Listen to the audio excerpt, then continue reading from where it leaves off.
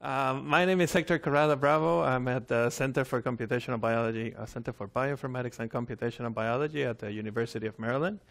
I've been working mostly on kind of statistical methods for analysis of metagenomic data, and more recently on kind of visualization methods for these data sets, and I'll hopefully talk about both in all of these. So the day I interviewed for my job, my colleague Mihai Pop, who's also in the audience, told me about this study, and here we are. So this is a fairly large study. It's a lot of the funding comes from the Gates Foundation, and it's a pretty large cohort of childhood of children in the developing country, and in particular, one data set that we started studying is roughly 1,000 stool samples for children under 5 years of age, some of which had shown moderate to severe diarrhea at some point before the study, and controls that had shown no such phenotype. The results of that study of this particular cohort were published in Genome Biology last year, and it's really quite a wonderful cohort and quite a wonderful study. And we wanted to ask questions of how does composition of the microbiota differ by site? By site we mean like geographically and by age. How does composition differ in children with diarrheal disturbance? And can we identify specific bacterial species associated with presenting symptoms of diarrhea? So as I said, it's really quite a lovely study. It's had 4 sites, 3 in Africa, 1 in Southeast Asia, the Gambia, Mali, Kenya, and Bangladesh. Pretty relatively well designed as far as we can tell in terms of cases and controls, geographically, and in terms of that outcome, and also in terms of groupings in terms of age, both case and disease. So it was a pretty convincing argument to get me to work on it. So the pipeline that we use to analyze this data set, and I kind of bring this up because a lot of what I'll talk about in terms of the statistics may be conditioned on, well, definitely conditioned on that, and the generality of that, I'll let you think about how that applies. But what we did was essentially we had about 4 million, 3.5 million reads in total, about 3.6 reads per sample.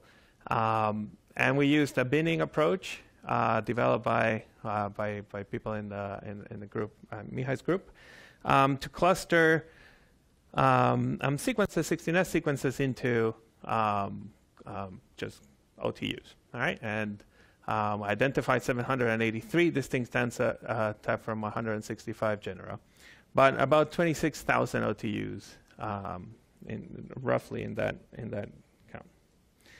And some of the results that we find in general would be how diversity changes through age.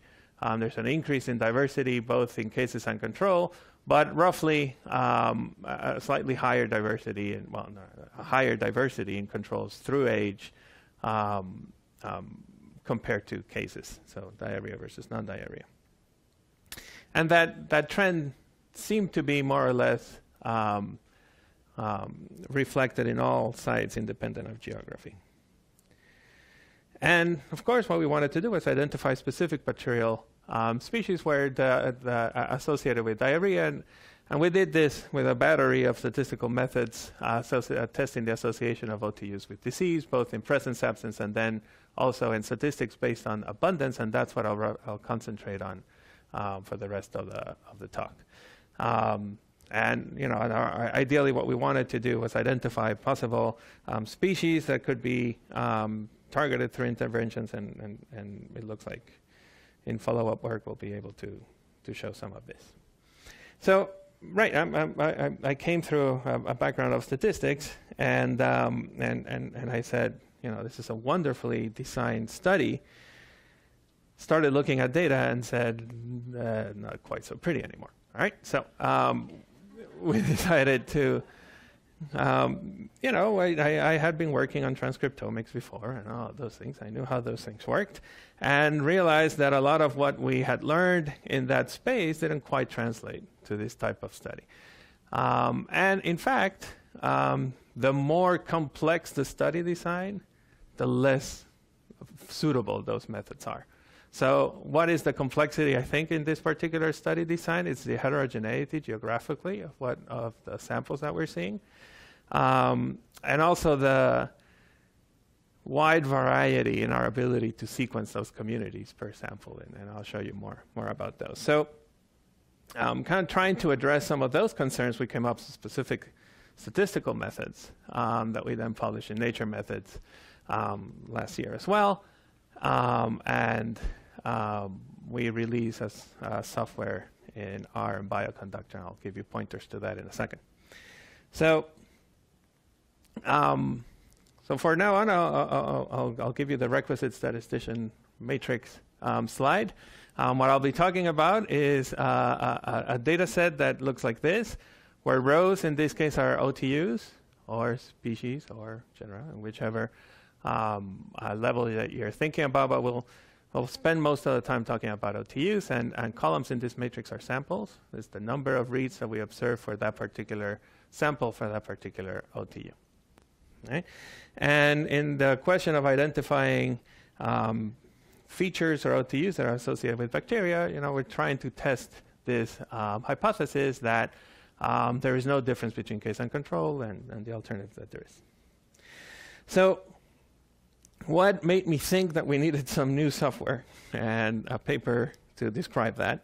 I do think that there are things that are specific to this type of analysis that do distinguish it from, say, other count-based, sequence-based methods like RNA-seq, for example. And I think the biggest one is this one.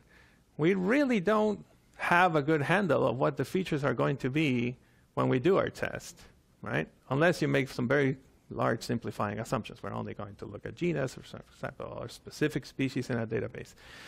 But as I said, the features of that matrix, the rows of that matrix, come up from binning sequences, right? Every time, every cluster that we go through that is output by our binning algorithm becomes a feature in our matrix over which we're going to do our statistical tests. That extra degree of freedom of our somewhat arbitrarily growing that matrix is not common. Right? That's not used very frequently, or that's not something that we see very frequently in this type of count-based statistical methods.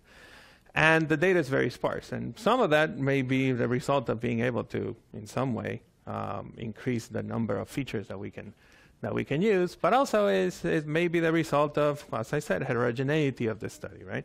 It might be that certain OTUs are found in certain geographical regions and not in other geographic regions.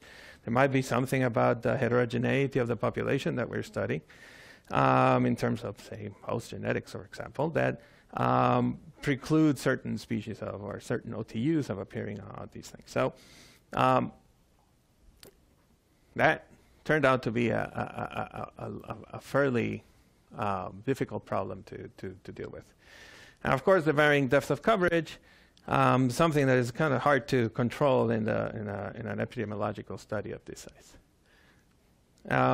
Another important thing that we wanted to address was the fact that there's heterogeneity in the study design in terms of the geographical size, the population that we're seeing. And something that we did try to address this, I think we'll have, is relevant to discussions on how to, say, for example, combine data sets that come from different labs or data sets that come from different technologies and so forth. So the first plot I made on this data set, that was the plot that made me scratch my head about accepting the job to actually work on this thing, was this plot. All right, it's the number of features detected versus the sequencing depth. So this is human HMP project, right? So it's rarefaction. It's just a standard rarefaction curve, but has some pretty significant,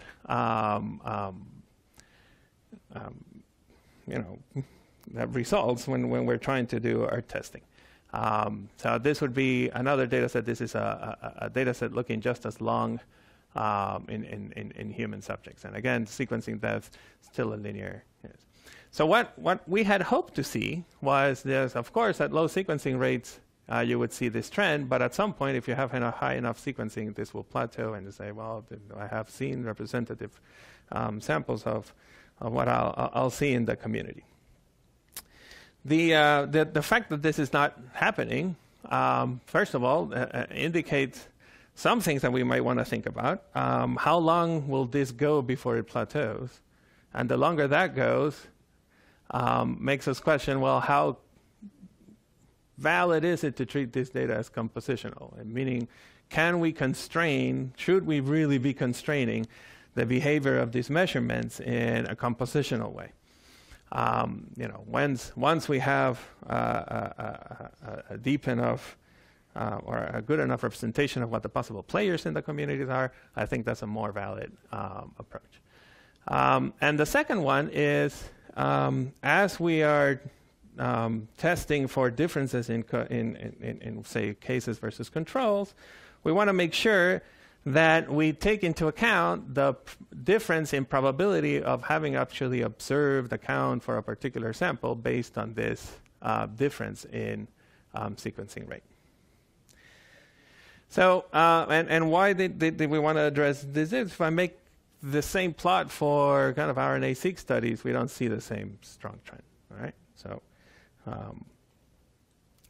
So we decided to try to address this, and the way we address this is this question of how can I model the behavior of presence absence as a function of depth of coverage, and how do I then correct our distribution of counts to address that? So whenever we see this, we as statisticians, we need to quickly think of mixture models that try to combine a component that says what is the probability that I detect a feature for a given sample based on the sample sequence sequencing rate or depth of coverage, and an actual abundance distribution that describes the underlying population of that OTU in our samples.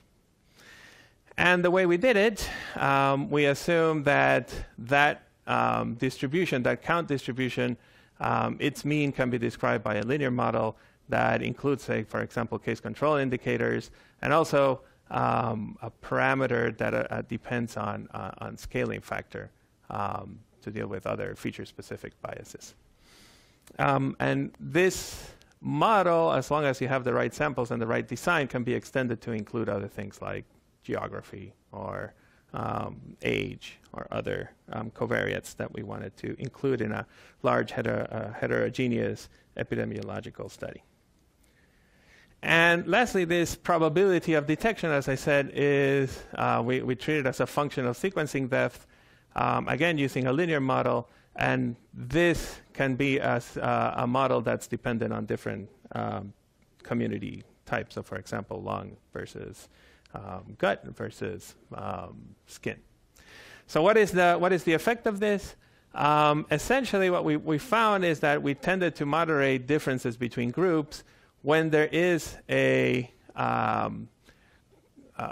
some kind of relationship between the probability of absence and sequencing depth in a particular group. So what we tended to do was moderate some of that difference in statistics. And I'll refer you to our Nature Methods paper to describe how that compares to other standard count-based methods, say, for example, DE-seq that's used in RNA-seq consistently. What we find is that this sparsity problem, it really is problematic for estimates of dispersion in those models, which then leads to problems in downstream inferences. So our statistical method is implemented in this package in metagenomic in our bioconductor. I think besides the statistical model, what is really nice about this package is just a general way of managing metagenomic data. In R and bioconductor, we have ways of doing the standard type of operations that we want to do in these data sets that are not standard in other count-based, something as simple as aggregating to particular taxonomic levels. Our data for this particular study is also available in Bioconductor, so you can play around with that. And we find it very helpful for development of statistical methods. So from this study, I would say that the best practices that we've learned for 16S analysis is in terms of normalization, avoid total sum scaling. And I'll give you another example of that for whole metagenome sequencing. DSeq or our own CSS, which I'll describe shortly, tend to do a little bit better. In terms of testing, PhyloSeq is another our bioconductor package, which works very well for small to moderate sample size where rarefaction effects are not that large or that strong. And I would recommend that we try our package when you have fairly large heterogeneous samples, large sample sizes, and where rarefaction effects are strong. So what we wanted to do next was study our how applicable or how our observations transfer to analysis of whole metagenomic sequences. And in particular, we look at a data set for type 2 diabetics, where now features are based on mapping to a gene catalog. What we find is, so again, we have the same matrix, but now rows in this are gene clusters, and the number of times reads map to this gene cluster. And we used, say, for example, bow tie. What we find is, again, sparsity is still an issue in these kind of large data sets, regardless of how you perform that mapping. If you only if you assign reads that map to multiple features at random or just to one feature, we find that on the median proportion of zeros in a sample is still roughly under 75%. The minimum is still roughly under 76. So still very, very sparse, and still find this rarefaction effect in most of our methods. So something we wanted to study was, again, this question of normalization and scaling. You can think of treating this data as proportions, where we divide counts by the sum of the counts for a given sample as a way of scaling by an estimate of your sampling rate. In this case, your estimate of sampling rate is the total number of sequences that you obtain.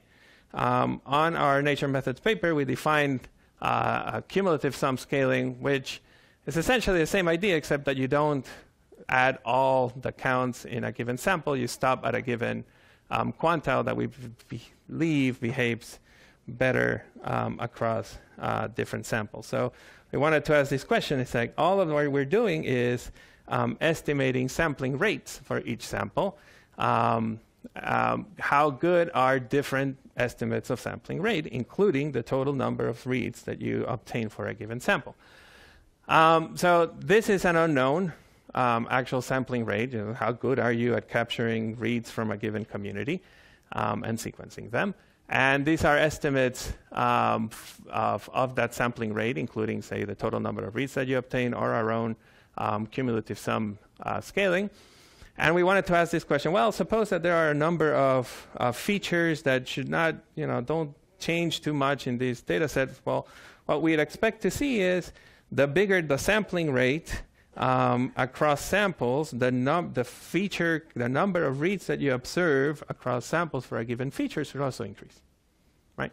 The more sequences the more you sample according to your sampling rate, the more counts you see for a given feature. And then we looked at the distribution of that across features, and say, for example, this is what you do. This is what you get when you do total sum scaling. So this is how well correlated are the ranks of the total number of reads versus the counts for each feature across features. And we see most of everything is essentially zero correlated, right? So there are a few small number of features that are highly correlated. Most everything is low correlation.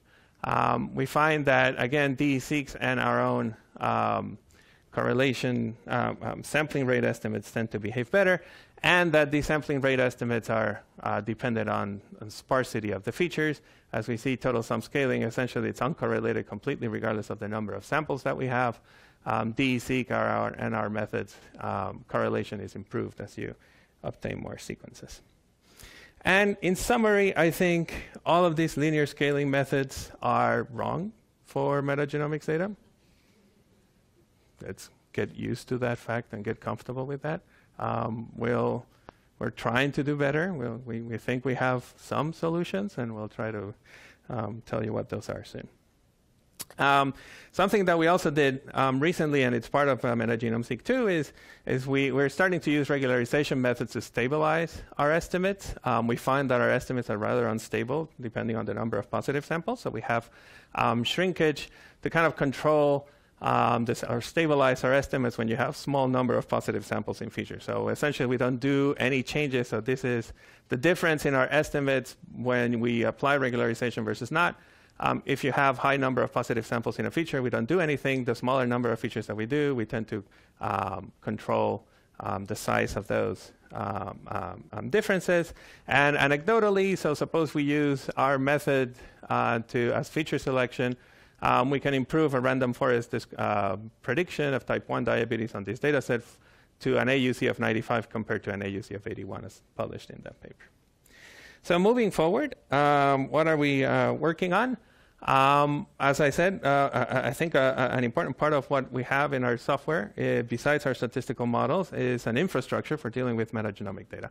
And part of what we want to do is stabilize a feature annotation infrastructure for that. We're starting with 16S. If you get into the bioconductor community, we'll be asking for comments and requests on how you might want to see that soon. We're also working on splice-based models for longitudinal analysis. That implementation is also in metagenome, so you can try it out and let us know how you work. And of course, the big elephant in the room is that all of these features are correlated. For example, compositionality is one way of inducing correlation between features, but now we think we're not exactly sure that that's applicable. So we want to do a little bit better when testing both marginal models under correlation, but also starting to think about testing in terms of community statistics. So, a straightforward way is to use empirical estimates of covariance of correlation, adjust marginal models. And what I think is the beautiful but harder way is, can we model of some aspects of community assembly rules? Are things anti-correlated because they are exclusive in what kind of role they play in the community? Are things highly correlated because they are both serving the same role or not? I think we can try to model some community assembly rules and use those to build multivariate models, which leads me to believe that this idea of one model fits all types of communities is also wrong, because some communities are under certain assembly rules, and other communities under other different assembly rules, and we perhaps shouldn't be treating the statistical models that we build for one community versus the other one in the same way. And of course, the thing that we've been working on is visualization, how to effectively navigate large data sets where features are organized hierarchically, and we're building prototype visualization methods for that. And all right. So this is one example of what we're doing.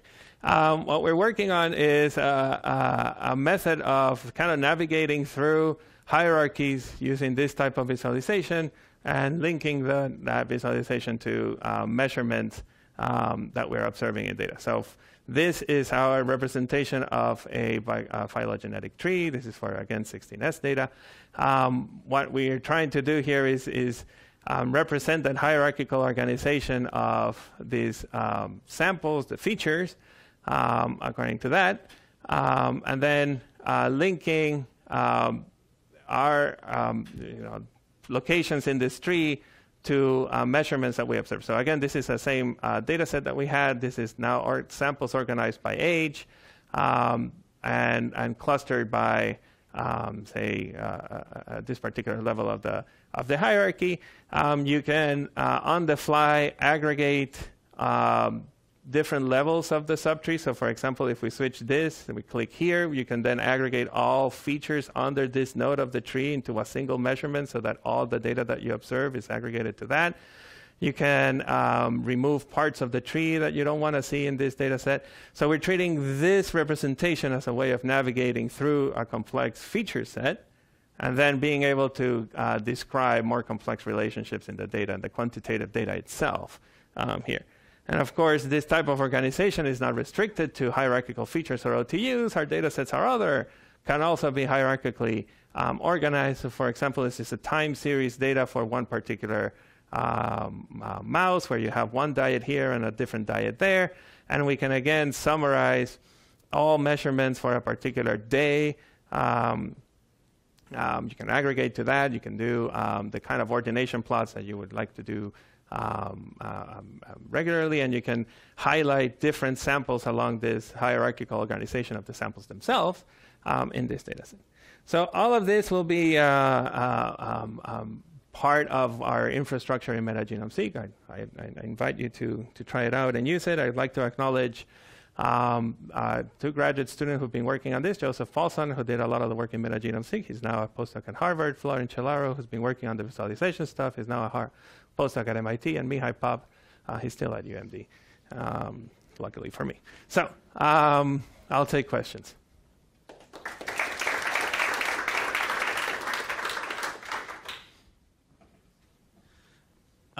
Great talk. So the one thing you didn't sort of talk about, though, in 16S data is that people tend to still just subsample, right? It's down to the sort of lowest number of reads that they're comfortable with, which assumes, obviously the bad side of that is you're throwing away data. The good side is, though, that you're assuming no linear scaling model at all. I was wondering if you could comment about that and about why you're not doing that comparison in some papers. The reason why I think us and others have made that comparison of rarefaction versus non-rarefaction, right? So the plot that I showed looking at preferential sampling across the range that's not linear will tell me never to do rarefaction anymore. Because rarefaction is assuming that the behavior, that as you remove reads, you're equally likely, you're removing reads at the proportion at which they would be sampled the deeper you go in sequencing, all right? So that deviation from that behavior indicates that even if it's a problem in terms of increasing variability at the marginal model in terms of read coverage, the more variance, the fewer reads, the more variance, et cetera, it's just an invalid way of modeling the way sequencing bias works across features. So I just would not recommend it in general. So so his question is, so suppose you don't want to throw away data, but you want to increase the data for small sequence. So for samples, I have small sequencing depths to complement that. Yes, as long as you don't do all the samples in one group only. Right? You make sure your balance in design is still there in somewhere. I don't want you to rerun the entire thing, but you try to keep the balance that you had in your experimental design as much as you can. And second, using the linear model approach that we have, you can try to control for certain batch effects that will come from that.